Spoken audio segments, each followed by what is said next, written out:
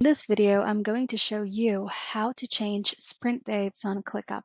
First step is extremely important. If you don't do it, you won't be able to have sprint dates on your account. So let's do it. Click your workspace avatar and then go to Apps, click Apps. Letter S, look for Sprint. Sprint. Okay, so there you go. So you need to enable that first. There. So after enabling that, you can now have sprint dates on your spaces.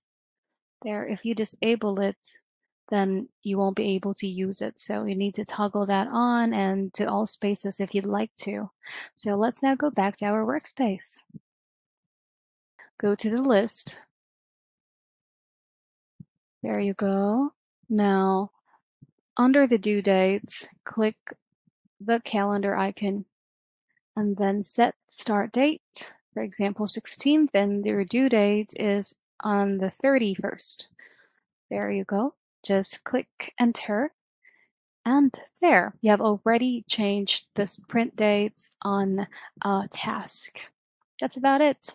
That's how you can change sprint dates on ClickUp. If you have any questions, please let me know down in the comments below, and I'll do my best to help you out.